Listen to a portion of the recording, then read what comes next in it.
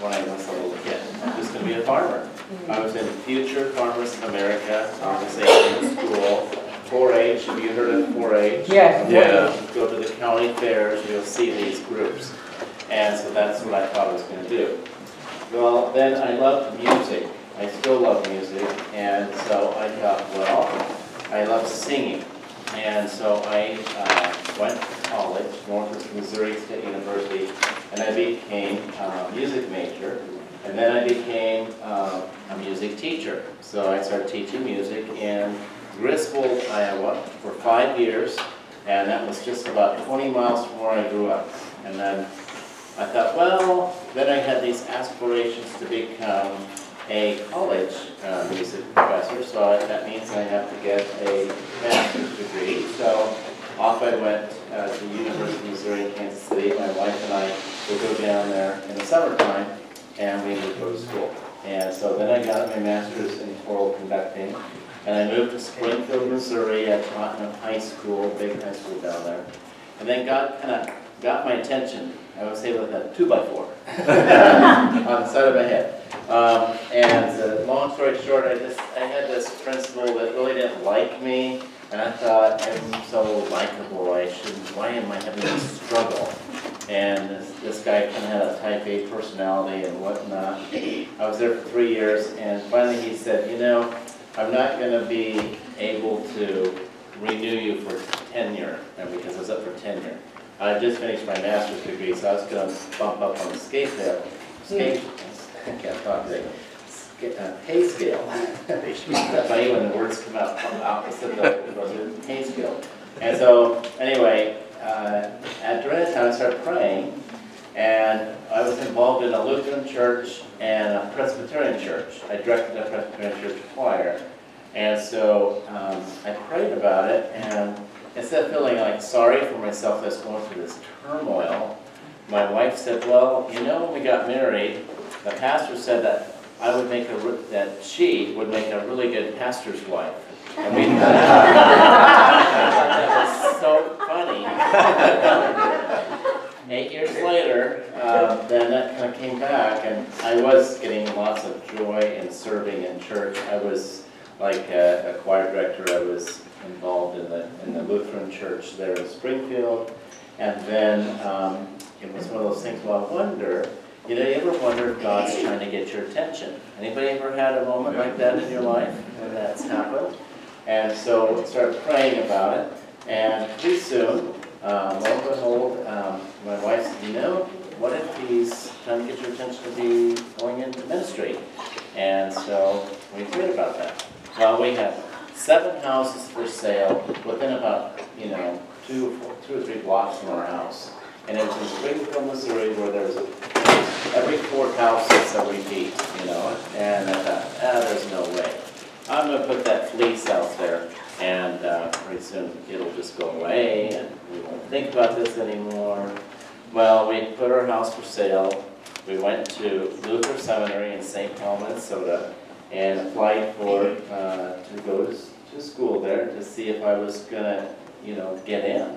And so when I went, I wrote this entrance exam on the way, and then they read it, and they interviewed us, and they said, we think you need to come to seminary. So that was part of the fleece. Then the next part of the fleece was if our house would sell. That's just very unlikely. And so, anyway, we got a phone call while we were at the seminary, just checking it out. And they said, well, we have a buyer for your house, and you're getting what you asked for it, and you can live there until the end of the school year. And so we were just like blown away by that. Well, that was then off the seminary we went, long story short. Seminary, and then I did my internship at a church that your parents went to. Your parents are both home with the Lord now. But I was just there just a couple of weeks ago. I hadn't been there for years. Just walked through those halls of Trinity Lutheran Church in Minnehaha Falls. What you gave me a love for missions work, and I was there for 4 years. I directed the church choir there, and did my internship. They didn't have an internship before I came, and I haven't had an internship since then. So I don't know what that says about me. But while I was there, they allowed me to do my internship, which is kind of a big thing in the Lutheran church because it's a lot. And so it's 4 years of seminary, and then off I was wondering where I'm going to go next. And I thought I was going to stay there in Minneapolis. I thought maybe I get to serve that church that did my internship because I love the people there. And then God kind of closed that door, and then a door opened up here at this church. And so that was 20 years ago, and I would never thought I'd been here that long. I think they just don't know how to get rid of me. But anyway, I've been here for 20 years, going on 21 years. And so anyway, my wife Marcia and I have 2 kids. We have Emily and Jonathan. Emily has a son, Thomas. I'm a grandpa. And Jonathan still lives at home, and he's a truck driver for Pepsi over in Aliso Viejo. And so we're thankful that he was doing over-the-road trucking, and that was kind of scary, knowing that he was going to be, out there all the time.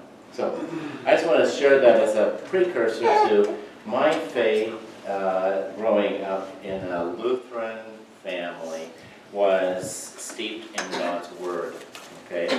Every morning, my parents would, on this farm that I grew up on, we'd have breakfast together. My parents would have breakfast first, and I would hear them go downstairs, and my mom would fix breakfast, and they would talk about things. You could hear it through the floors of the house. And anyway, my parents, we'd have this rich farm breakfast, high cholesterol, eggs, butter, and everything. And then they would read to me out of Our Daily Bread. You've all heard of Our Daily Bread, our devotional booklet. Anyway, we still pass those out here at our church. If you ever need some, we always have them up there in our text, and you can just take whatever you need. And anyway, they would read that to us. And so, besides that, my parents really, I love my parents, but they had a serious problem. They had a drug problem. And I know it's hard to understand back in Iowa, but they drugged me to church. They drugged me to everything at church. My parents both taught Sunday school, and we had 2 hours of chores to do every morning before we went to church. Sunday school started at 9:15, and we'd have to be out the door by 9:05 because it's about 10-minute drive to church. And oh my goodness, that was my routine. And so I'm thankful for my roots, thankful for my parents' drug problem, because I wouldn't be here today without that. And so as we celebrate the Reformation today, the Reformation has, as you probably know, has affected all of us, right? I'm not a Luther scholar by any means, but I'm just going to try to give you some nuggets along the way today about the Reformation. I'm still learning about all this, and from what happened was Matthew 4:17. This is not in this bulletin at all, but I'm just going to give you this scenario to kind of get it started. But Matthew 4:17 is, I did look it up, and I don't have my glasses. But anybody got it real quick, or on their phone or something? Just read that for me. Okay, this is from that time Jesus began to preach and say, repent, for the kingdom of heaven is at hand. Okay, repent, for the kingdom of heaven is at hand. That's the part we wanted. We're actually going to talk about repent, okay? Repent in the Greek is a word metanoia, or metanoia, it's repent, okay? But in the early days, back in way back, before even Luther, there was Jerome. And Jerome translated the Bible into what is called the Latin Vulgate, okay? And so in the Latin Vulgate, when he translated that word, he instead of repentance, he made it do penance, okay? Which is completely kind of different. And so as church history kind of moved along, Well, in the Catholic Church, in the Holy Roman Catholic Church, they started doing all of these things that are not from the Bible.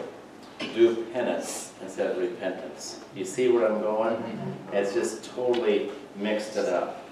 Luther didn't know that until he was studying to be, he got called to be a monk.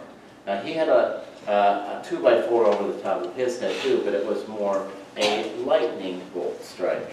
Maybe you've heard the story, but he was going through the forest and a storm came up, and a fierce thunderstorm. Any of you have ever been back in the Midwest when there's a fierce thunderstorm? I have, and I can tell you, you don't want to be outside when it's doing that, because you're a lightning rod. People get struck by lightning and killed very easily because you're taller and electricity is drawn right to the highest point. When I was a kid, I'll tell you a little farm story, because I tell lots of farm stories in my sermons. But when I was growing up, we milked cows, we had pigs and everything on the farm. And I just hated the smell of the cows when they'd gotten rained on. And oh, it's a bad odor. And so I just wanted to get the cows in the barn before this thunderstorm was coming up. So I took off on our horse, Frisky, to go get the cows in the barn. And as I was going, I realized, I think I'm making a mistake here, because this big black cloud is coming up. And so I just remember my dad, he saw me going. Well, Frisky was so bound determined to get the cows in, because that's all Frisky knows to do, right? He's a horse that is used to corral cattle. And so he knew what we were doing. I mean, he was on autopilot. And so I was hanging on for dear life, and this thunderstorm came up really hard and fast. Lightning, thunder, hail. I mean, the hail was coming down, and I couldn't steer Frisky back to the barn to get out of this hailstorm and rain. And anyway, the cows were running, their udders were running, milk was flying out of their udder with milk, and just wet, when I got back. My dad was so upset with me. Well, that kind of an experience was happening to Luther when he was in this thunderstorm, and so he prayed to God that if you spare my life, I will become a monk, and I'll follow you forever. And be careful what you tell God you're going to do. And so he did, and he stuck to his word. And Luther was just enamored with trying to understand how to please God, how to do penance. I'm coming back to this Bible passage now, because that's what he thought it meant. That there was purgatory. There was all these things that had come about over many years leading up to the Reformation. The early church fathers were sinners like you and I, and they wanted to do things to take care of themselves and to get money to come in, so they got creative with this. And there was indulgences, and people would pay money so that the sins could be forgiven. Again, I'm getting really general concepts here today, but there's a whole lot to this. And Jerome made a mistake when he was translating that. And it's been kind of brought forward now over years. And even in the Catholic Church, I was just reading online to see when it was. Probably wasn't that many years ago that they just finally, in these newer translations, are getting it back to the Latin, to the Greek original language of the Bible and Hebrew. And so the Catholic Church had gone down this wrong path. So Luther saw this when he was studying God's Word. God revealed it to him, and so it helped change it back. Now, for Reformation, I don't know if you know this or not, but red is the liturgical church color for Reformation. There's another special day of the year that I know you celebrate too, that we would wear red. Anybody know what that is? Valentine's. Well, Valentine's Day. No, well, it's Pentecost. Pentecost, the day of the coming of the Holy Spirit. Pentecost and Valentine's Day might go together. But the fire of the Holy Spirit coming down with little tongues of fire on the people because the Holy Spirit was being given to them. And so the color for Reformation has become traditional over the years. We still have some traditions in the Lutheran Church that we carry out, but that red is the color for that because of the fire of the Holy Spirit.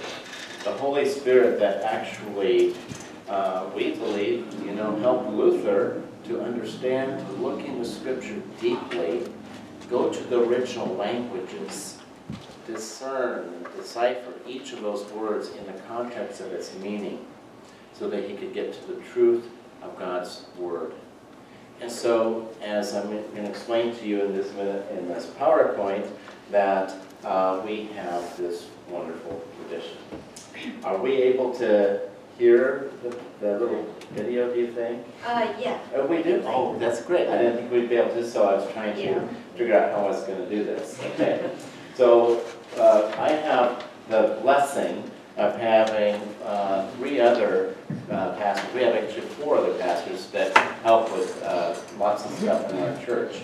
And so I thought it would be a good idea to get them together to talk about what we're going to do special for this day. 500th anniversary doesn't come around very often. And so we thought, what are we going to do? So then we had a little fun here. So I'll be like it's the 500th anniversary of the Reformation. It's coming up in a couple of weeks, and we've got to make it just fantastic. Agreed. I think something really dramatic, really cool. And I think if we are all dressed up in costumes and we reenact the Reformation, I think it'd be awesome. And I could go across the street to St. Nicholas Catholic Church and nail the 95 theses on the door of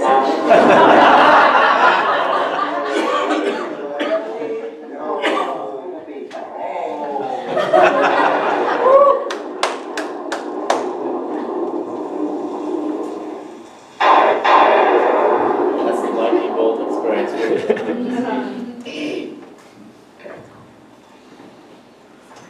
Now Luther's writing 95 theses down.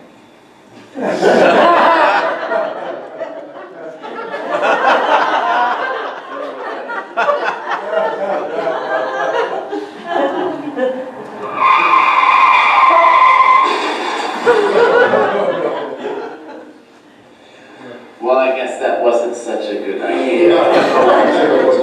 Look, you can't go post the 95 Theses, but what you can do is read them to everybody. We got the book right here. People will be glued to their chair listening to the disputation on the power and efficacy of indulgences. That's the sermon. It was going to be so awesome. In German. Written in German. Oh, yeah.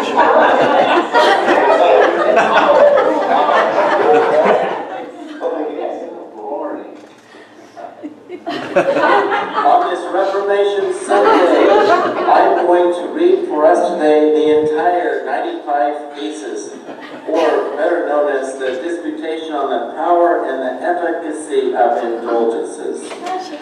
Out of love and zeal for truth and the desire to bring it to light, the following thesis will be publicly discussed at Wittenberg under the chairmanship of the Reverend Father Martin Luther, Master of Arts and Sacred Theology, and regularly appointed lecturer on these subjects at that place.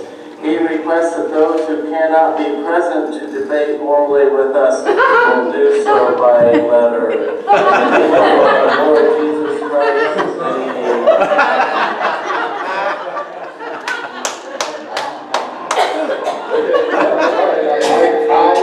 That wasn't the best Reformation sermon that I've ever had. I got it. I know. We'll just use the costume, and each one of you can share the main points of the Reformation. You know what?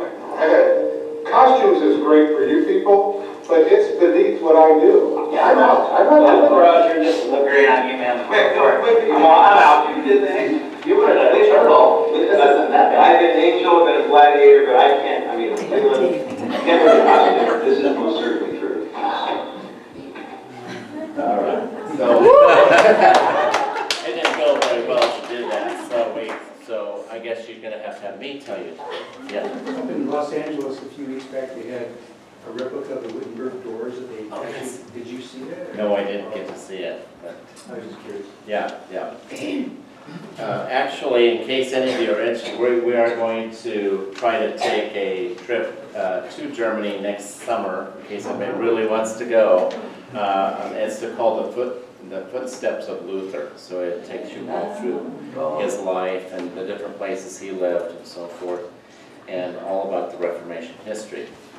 So anyway, today I thought I would share with you just a few of the main tenets of our Lutheran faith, which really, if Luther were here today, he said, don't call yourselves Lutherans. He didn't want a church named after him. In fact, he wasn't trying to start a new church. Many Catholic people think that Martin Luther was just like today. There's people starting up churches here in Aliso Viejo and Lake Forest and Mission Viejo or around us. There are startup churches, and there's nothing wrong with that. That's absolutely fine. That's what they think of Luther. But Luther was a Catholic monk, but he was reading God's Word, and he started to see all of these things in the Bible that the church wasn't doing right. He'd become a professor. He's actually Dr. Martin Luther. And I always thought Martin Luther King was, we know who he was, Yeah. right? He was within even some of our lives. But his name wasn't Martin Luther King. Did you know he changed it to Martin Luther because of his effect on humanity? So he changed his name. I can't remember what his real name was now, but I know it wasn't Martin Luther. It was something else, King, and he changed it to Martin Luther King out of his kind of love for what Martin Luther did. So if Martin Luther were here today, I'm sure he would tell us, don't call the church Lutheran Church of the Cross, call it Christian Church of the Cross, or something like that would be kind of weird, wouldn't it? But Church of the Cross. And we've even thought about changing the name of our church to that. But then there's those that want to retain that Lutheran name because of what it means. So today what I'd like to share with you is what does Lutheran kind of mean? What does it stand for? Okay? So as we look at that, his heart was convicted by reading the Word of God. And again, wasn't trying to start a new church. But, so the way I kind of explain this is that seal that's on your front of your bulletin. We don't normally print our bulletins in color, but this is kind of a special day. 500 years comes around every 500 years, so we thought we could splurge and print in color. But on the cover, you have the same Luther seal. The Luther seal is actually the part in the middle. Those words on the outside were added later on by some artist. Okay? So the words around it are word alone, faith alone, and grace alone. And then you'll notice in the center of the heart is a cross, which exemplifies Christ alone. And so we know that we need to have Christ in the center of our lives. Am I correct? Yes. I know Pastor Freddie preaches that. Christ should be the center of our lives all the time. It's us that gets out of kilter. But when Christ is in our hearts, it keeps us centered. I might come to that today. So keep that in mind. And then there's this rose, this flower that goes on the outside, so that when Christ is centered in our lives, then our lives tend to blossom. They tend to show forth the fruits of the Spirit because of His presence in our lives. So that's the seal. It's like a crest. And over in Germany, that's what people did. They had a family crest or family seal. This is Luther's seal. It helps us to kind of understand these tenets of the Word of God. So grace alone. So if you look in your bulletin, I do have these lessons that are inside here for today. And I'm going to read them here. In fact, I've done my sermon 5 times this weekend already, but would somebody read Revelation 14:6-7? It's got a nice long voice. Who's got a long voice and wants to read it? Just read it right out. Go ahead. Revelation 14:6-7. Then I saw another angel flying in midair, and he had the eternal gospel proclaimed to those who live on the earth, to every nation, tribe, language, and people. He said in a loud voice, "Fear God and give him glory, because the hour of his judgment has come. Worship him who made the heavens, the earth, the sea, and the springs of water." Okay, thank you very much. Okay. We follow what is called the common lectionary in the Lutheran Church. This is common to a lot of different Protestant denominations, as well as even Catholics sometimes, where things tend to line up. It takes you through a 3-year cycle of kind of hitting on major portions of Scripture over a 3-year period of time. We don't always do this. Sometimes we go on a sermon series, and we've been on a sermon series now since September on the tenets of the Lutheran Church, so we kind of strayed away from these readings. But these are the readings for today on Reformation Sunday. And so, an eternal gospel in Revelation 14:6-7, John is saying this isn't a new gospel. He says it's an eternal gospel. It never changes. This is in Revelation. It wasn't like John had all this revealed to him, but the gospel is the same we know, yesterday, today, and as well as tomorrow. So this eternal gospel. And the gospel is always pointing us to God's grace. We have a lot of law and gospel in the Bible, right? We have the law in the Old Testament. We have the gospel from the Word of Christ. Jesus is the gospel. So, it is the eternal gospel, which is the enduring message of deliverance from evil. This is the grace that Paul speaks about throughout the Bible in his readings and in the New Testament. And it's a living reminder for us today that we are saved by God's grace. So, the first part of this, by grace you have been saved through faith. We know that. You know that. And so this is very, very central to us in our Lutheran understanding. The next one is faith alone, righteousness by faith. So who would like to read a longer passage now? The next one there, Romans 3:19-28. Would somebody like to read that? Okay, go ahead. Thank you. Now we know that whatever the law says, it says to those who are under the law, so that every mouth may be silenced and the whole world held accountable to God. Therefore, no one will be declared righteous in God's law by the works of the law. Rather, through the law we become conscious of our sin. But now, apart from the law, the righteousness of God has been made known, to which the law and the prophets testify. This righteousness is given through faith in Jesus Christ to all who believe. There is no difference between Jew and the Gentile, for all have sinned and fall short of the glory of God, and all are justified freely by His grace through the redemption that came by Christ Jesus. God presented Christ as a sacrifice of atonement through the shedding of His blood, to be received by faith.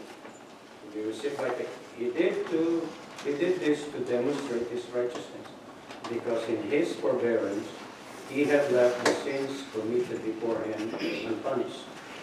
He did it to demonstrate His righteousness at the present time, so as to be just and the one who justifies those who have faith in Jesus. Where then is boasting? It is excluded because of what law? The law that requires works. No, because of the law that it requires faith. For we maintain that a person is justified by faith apart from the works of the law. Very good. So this scripture, along with other scriptures that say these kinds of things, is where Luther started to understand that we are saved by grace through faith. When Luther was struggling with all this, he would literally beat himself, and because he could not understand how he could make himself good enough to receive God's grace. He felt like he had to do something, because I'm going back to that passage of Matthew 4:17, where it got mistranslated by Jerome, saying, do penance, okay? Do something. You must do something in order to find favor with God. And that's what the church thought, all the way up into the Reformation. It became harder and harder. And the church needed money, and so they just kept heaping these kinds of things onto the people. These impositions, these indulgences. The Roman Church. The Roman Catholic Church at that time.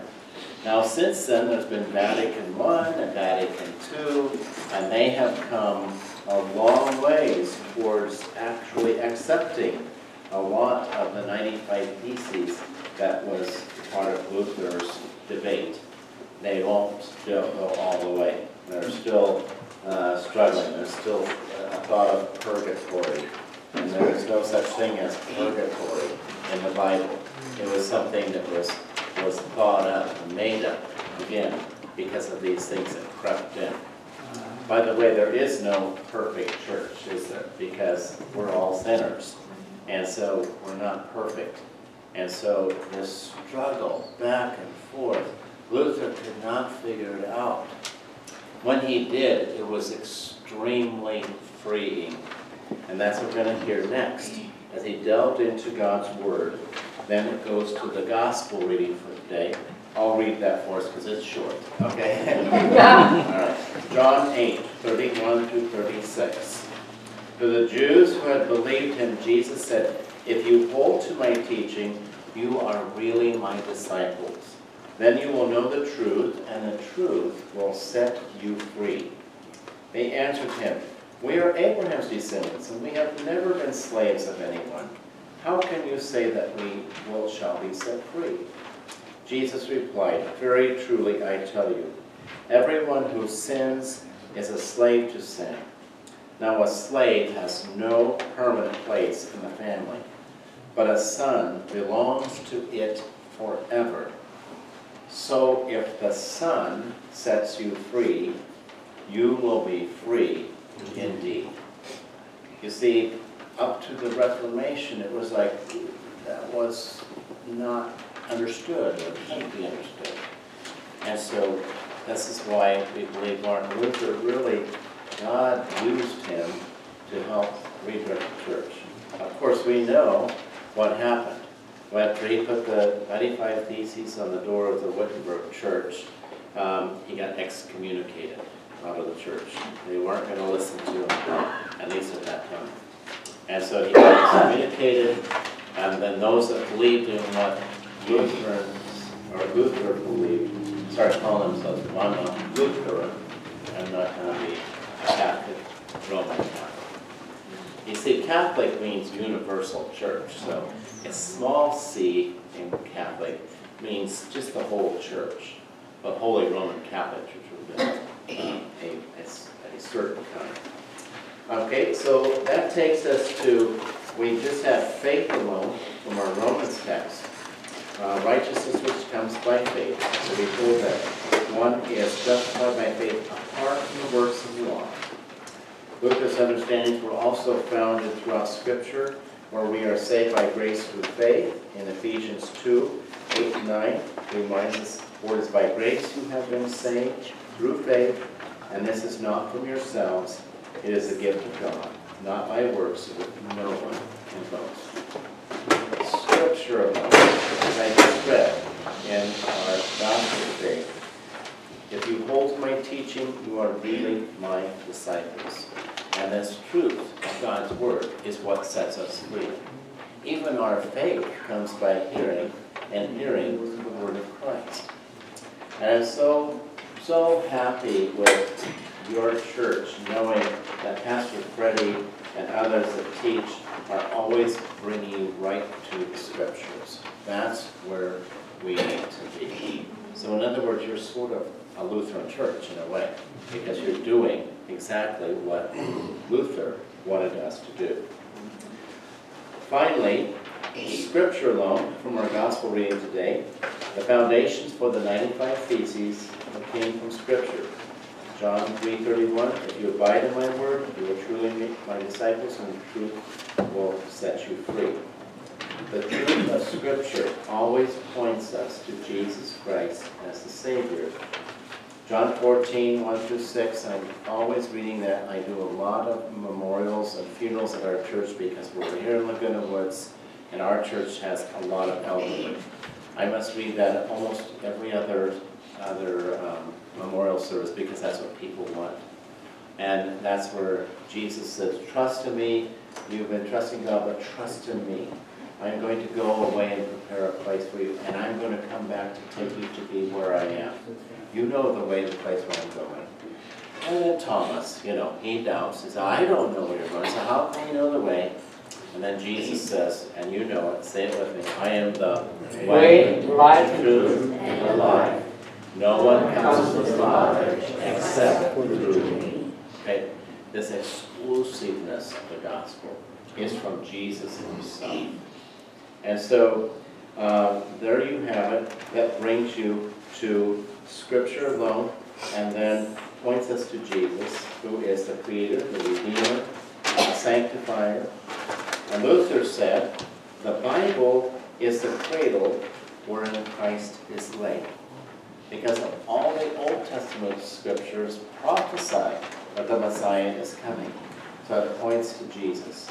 The New Testament, of course, is about Jesus, the Savior of the world. So the whole Bible is the cradle of Jesus. And then, as Christ alone, following the Good Shepherd, Luther wrote in the small called articles. Luther did a lot of writing. I think you might know. There's volumes that are about as big as I can stretch my hand of writings. Because the printing press, the Gutenberg printing press was coming about at that time. And so all of a sudden, things could be printed and get gotten out to the people. Luther was the first one to translate the Bible from the Greek and Hebrew, not that Latin Vulgate. Nothing necessarily wrong with it, but it has some mistakes here and there. But he translated from the original languages of Greek and Hebrew into German, because the people at that time, they didn't understand Latin, and that's what the Mass was all done in Latin. In fact, up to that many years ago. People didn't understand it. They had to explain what the Latin meant, so they didn't even know what was going on. And so Luther said that people need to understand. They need to be in God's Word. And so he, in his life, translated the Bible into German. Of course, now, my goodness, I don't know how many different translations there are, but there's a lot of them out there. I don't even know what you use. I often use NIV, NRSV. There's New Jerusalem Bibles. There's, I don't know, what's Pastor Freddie like to use? New King James. Okay. So there's just all of these different translations. When I was going to seminary, we had computers at the time, but we didn't have like the internet thing going on like we have today. Now you can go there to Bible Gateway and you can see all the translations right together. You just have to go get out a New King James Bible and the NIV, the NRSV, and lay them out, open them up, find the passages in every Bible, look at them, and then write them down to just compare those. And then do the same thing with the actual Greek, which we, learned in seminary. And it was a lot of work. So Bible study today is even greater, faster for you than it was for me when I was in seminary. And you can do the same kind of thing. You can look on a word, you can look at it in the Greek, you can see what it means in the Greek, you can see all the different ways it's used throughout the Bible. It's a really wonderful thing. Yes? Thanks to Luther. Thanks to Luther, yeah, because if that hadn't happened, maybe another reformer would have come along pretty soon after that, I don't know. There was a lot of reforming that was going on, Zwingli, Calvin, all those kind of came about, and they all had their different bents on things, but without that kind of catalyst of getting it started, we would still be just in one church, Roman Catholic Church. Okay, so there you go. You have faith alone, grace alone, Scripture alone, and then finally Christ alone. With solas, we call them the four solas, the onlys, okay, solos.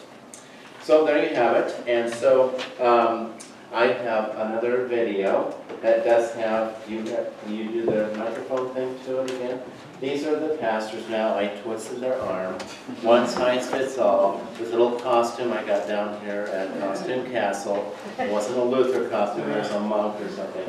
And so this is the other pastors. We had this sermon series. So these are the nuggets of the Lutheran Reformation. And these are, you're going to hear them in just a minute, the second part of my outline here in the bulletin. So it's going to be grace, faith, scripture, Christ, and you're going to hear that again. Two kingdoms, the message of the cross, and then saint and sinner, I did that one. Law and the gospel and eternity, grace is greater, and living Lutheran in worship. And so I'm not going to have time today to look up all those, but you can take the bulletin if you want and take it home, and you could look up these scriptures that go along and support that.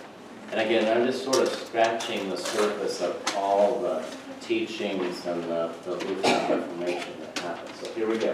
Let's see what you got. Okay? Living Lutheran. Well, living Lutheran means grace alone, faith alone, scripture alone, and all under Christ alone. All separate, yet together it is indeed quite the paradox. And yet we trust Scripture, for it's Scripture that brings us Jesus. You know, Isaiah said that the Lord told him, my ways are higher than your ways, and my thoughts are higher than your thoughts. And it's certainly true for us today. We trust Scripture, not what we think it should say, or what we want it to say, but what God says to each of us. In fact, my conscience and your conscience is captive to the Word of God. And as a wonderful German monk said about 500 years ago, this is most certainly true. Living Lutheran means understanding that we live in two kingdoms. There's the kingdom of heaven and the kingdom on earth. Now, we were created for the kingdom of heaven. The kingdom of heaven is perfect, and God hardwired us so that we could live perfectly with Him in heaven. The kingdom on earth is not perfect, and yet we are called to live here as faithful disciples of Jesus Christ. God gives us the discernment to live on earth as if we were living in heaven. This is most certainly true. Living Lutheran means we have a theology of the cross, not a theology of glory. Jesus meets us right where we are, in the midst of our sin, in the midst of our brokenness. He meets us in Holy Communion. He meets us in baptism, and gives us His grace, His mercy, His forgiveness, even when we are at our weakest point. The Apostle Paul wrote in 2 Corinthians, my grace is sufficient for you, my power is made perfect in weakness.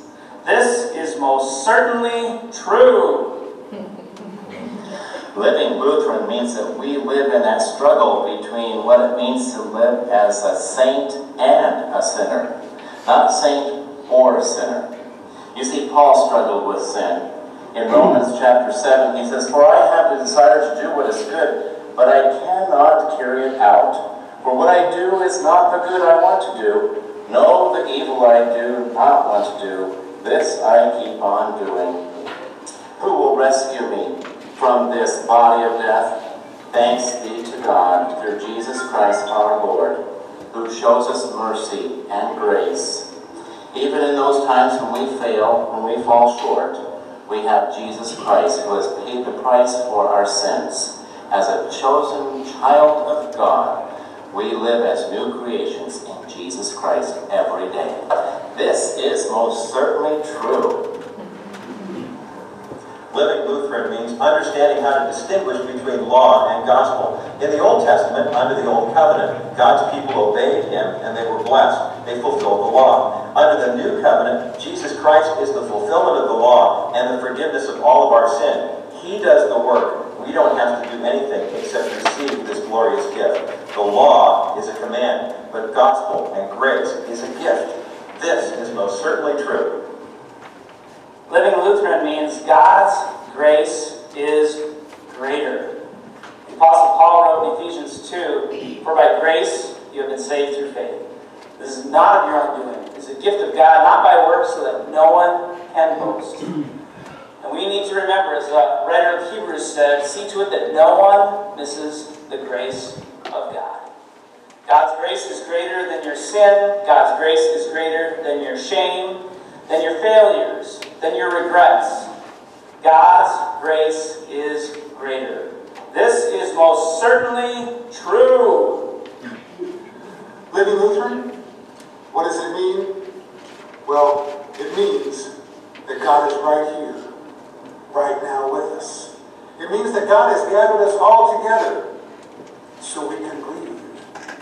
Living Lutheran is living confident in Christ's work for us. Living Lutheran is living carefree and comforted in all those wonderful promises that God gives to us. And living Lutheran, well, it's living certain that God is with us. Not just 2,000 years ago, but He's with us right here, right now. He's with us here in our minds. He's with us here in our hearts. He's with us when we gather around Word and Sacrament. He's with us in our hands, and He's with us in our mouths. You know, all these silly costumes aside, when you get right down to it, living Lutheran is living and knowing that God is for us right now, and for us forever. And folks, this is most certainly true. In Jesus' name, amen. All right, so there you get, that's just an overview, synopsis of, I don't know, weeks of, we had a sermon on each one of those little segments. That was more scripture, more situations and details around what that means for us today. Again, I cannot reiterate this enough, but I don't believe that if Luther could come here and talk to us today himself, I think he'd say, don't call yourselves Lutherans, call yourselves Christians. You're Christ followers first. And Lutheran is just a flavor of Christians about what we believe and what we put our faith in. And so things really haven't changed much over really the 500 years since the Reformation for us as Lutherans. Nothing different or new has come along. There are very many different kinds of levels of Lutheran churches out there. There's Missouri Synod Lutheran Church, there's a Wisconsin Synod Lutheran Church, and there's a Association of Free Lutheran Congregations. We used to be ELCA, Evangelical Lutheran Church in America. It became too liberal for us, so we have, you know, it's a whole gamut within this church. We have very, very, very conservative. Wisconsin Synod, I don't know if any of you know anybody to Wisconsin Synod, but Dave, are you Wisconsin Synod? I grew up right next to the Lutheran Church in Wisconsin. Okay, so you know about it. Oh, yeah. Okay. Well, I don't know how it is today, but I know certain Wisconsin Lutherans that will say, oh, I can't pray with you. They couldn't come down here and do a service with a different church because that would be out of bounds or something. I don't know. But they won't even pray with other Christians because they're like that. The frozen chosen, I think they call them. But then you have everything from the ELCA that's become so liberal that almost anything goes. And so we were that, and we couldn't go that far. So we just said, you know what, we've got to come out of that. So in 2008 and 9, we voted as a church to leave the ELCA. So now we're part of Lutheran Congregations in Mission for Christ, LCMC. It's actually ELC churches that want to stay more true to Scripture and want to stay, you know, fundamentally in God's Word. And so that's where we're at. And that's the same as your parents' church is. And so today, I suppose it wouldn't be a good idea for me to go across the street and nail 95 pieces in the Catholic Church because their doors are glass. It would not work.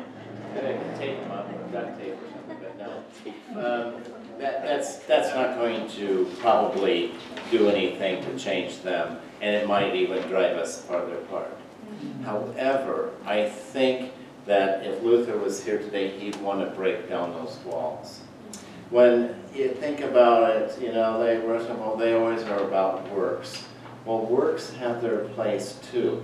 Martin Luther wanted to throw out the book of James because he thought it accentuated works too much. James said faith without works is what? Dead. And so works has its place. However, I did find a Luther quote that I thought was really good. Luther said, God does not need your good works, but your neighbor does. Oh, yeah. Now, isn't that good? Because I think what we need to do today is come together as brothers and sisters in Christ. Amen. Across denominational lines and whatever. And we all believe in the, as long as we all believe in the core things, which is we are saved by God's grace. We're saved by Jesus Christ, and there's not another way to heaven, right? If we believe on some of these basic things, we should just accentuate that to the hill and do things together. So, just a few years ago, all of our churches around here were turning 50 years old because we were given this property by Cortese, who started which was Leisure World to begin with. Remember what it was called that? Yeah. This whole area, this retirement area, was Leisure World. It's now Laguna Woods Village. You had to do a name change.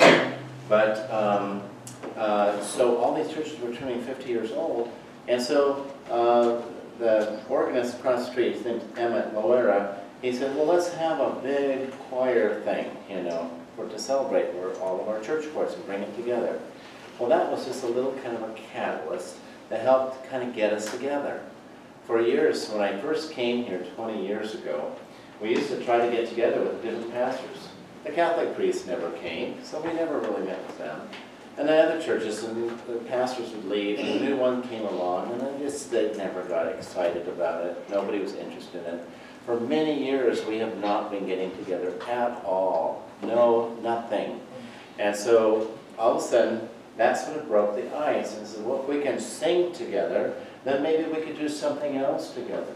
We have a homeless population around us. Some of them sleep right here outside, and it's, you know, we're trying to help them. And so between our different churches, we've kind of come up with some, you know, ways to do that are better than what we've had in the past, and to do something more significant, a hand up rather than a hand out, which is so much easier to do, and then just run along. But no, actually helping them. We partnered with Our Father's Table. You guys could partner with them too. In fact, that's where I'm going tonight for supper, because we're doing fundraising things and getting more to do. Gina Cereal has gotten 128 people off the streets in this part of Orange County alone. And the county of Orange, they're lucky if they get 5 or 6 or 10 people off the streets in a year. And the statistics are so, but she cares. It's not a handout. It's I'm going to help you get redirected, and I'm going to walk alongside of you and do things. So anyway, that's a whole other thing. But in this part of the county, you would think it's pretty affluent, right? But people are living in Laguna Woods that are barely eating because they don't have enough food to eat, because the price to live here has gone up and up and up incrementally, but they've been frozen at their income because they're retired, and so they're fearfully every day that the water's going to turn off, the electricity's going to get turned off, and they're getting all these bills. And so we decided, oh, there's a food program out there for seniors, but it's not being divvied out here in this area because they wouldn't think anybody needed it. So we got together and we started doing that. Now Catholic church people are coming across the street here and helping us with it. You are welcome to help us with it. It's once a month. We hand out these food boxes that are about 30 pounds or more of food that are kind of designed to help somebody survive, I say the person, through that time. And so we're working together, we're rubbing elbows, we're starting to get to know one another across the street at the Catholic Church of all places. And the Methodist Church on the corner. We would, it's the second Tuesday. I know it's on a Tuesday. We'll check later. We'll check with you later. But if anybody wants to, has time, I know a lot of your congregation of working people, and you can't do it during the daytime. We have a lot of retired people that are still able to do those things. So, but wouldn't it be great? I think Luther would say, work together. Be that universal church that he called us to be. God calls us to be. He doesn't say, no, you shouldn't be that. You should be this and that. He wants us to all be brothers and sisters in Christ. And so I pray that that's something that God will do through us, and that there will be continual reformation. We are reformed, and we're constantly being reformed over and over again. How? Through God's Word. This is where it begins for us as Lutherans, and through the Holy Spirit with God's Word. Faith comes by hearing, and hearing the Word of Christ. This is why Lutherans tend to start preschools and Lutheran schools. We have a Christian school in the Mesa of Gaho. We helped start Green Lutheran High School, if you've heard of that out here. Pastor Bill, my predecessor, helped get that started, so when he left here, that's what he took on. Keep him in your prayers. He has cancer. He was in church this morning, but he's just looking a little weaker every time I see him. And he's just, this battle with cancer is becoming really, really hard on him. And so if you could keep him in your prayers. So with that, to conclude today, I brought a prop. Does anybody know what this thing is that's been sitting up here today? Anybody know what this is? Any guesses? Wine cooler? What's that? A wine barrel? It's inside of a wagon wheel. Okay, it's a hub. It's a what? Okay. Back on our farm. Big farm wagons, okay, they were pulled by horses. This is the wagon wheel, okay? And it's, if you want to look at it afterwards, it's like one piece of wood that's been put together. Most of the others are not. They're pieces of wood laminated or something put together. And then, of course, these holes are what? What is that? The spokes, right. It's like on a bicycle or anything. It's the spokes that come out. Of course, the spokes rotted away quickly, and they got broken out. And of course, back in Iowa, they make these into chandeliers. They hang them from the ceiling and put a light bulb inside of it, and the light shines out through the holes. And so today, because the Reformation really is pointing us to Christ, I put a candle in here. Can you see it? Yeah. Okay. So I use this illustration for kids. I use it for our preschool kids, our Christian school kids, for our seniors, and it's for you today. Yeah, you can turn the lights up and you can see it even better. And so I think of this hub as really it's our life. Our life is like this hub of this wheel. And these spokes are maybe different areas in our life. This is, you know, this is your life with your family. This might be the life with your extended family. This one might be at your workplace. This might be here today at church. It might be, you know, in your sphere of influence if you travel, do things in your life. These are just the activities and things of your life, those different holes and those spokes. If one of those spokes gets out of kilter, and all we do is we focus on work, or we focus on sports, or something else in our life, then that wheel's going to be out of balance. But when Christ is in the center of our lives, it's like this candle in the middle here, and the light is coming out in all directions. I've got it over here and over here, all the way around. You just turn this thing around, and you see the light of Christ. Turn it. Right? Turn it. Yeah. We can see it better if you turn it. Okay.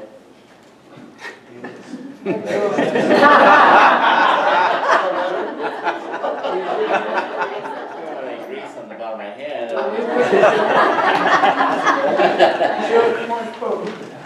Yeah. So again, Luther's seal, remember the heart, the cross in the middle. That's the central, right? Christ is the center of our hearts. A little song I sing, into my heart, come into my heart, Lord Jesus, come in today, come in to stay, come into my heart, Lord Jesus. Did you sing that? Anybody else hear that? Okay. I grew up with these little Sunday school songs all the time. Tomorrow night, we have the Bethesda homes, used to be called Good Shepherd homes. There are all these group homes in the Good Hills and Mission Viejo that have people with Down syndrome, and they are taken care of beautifully in these homes.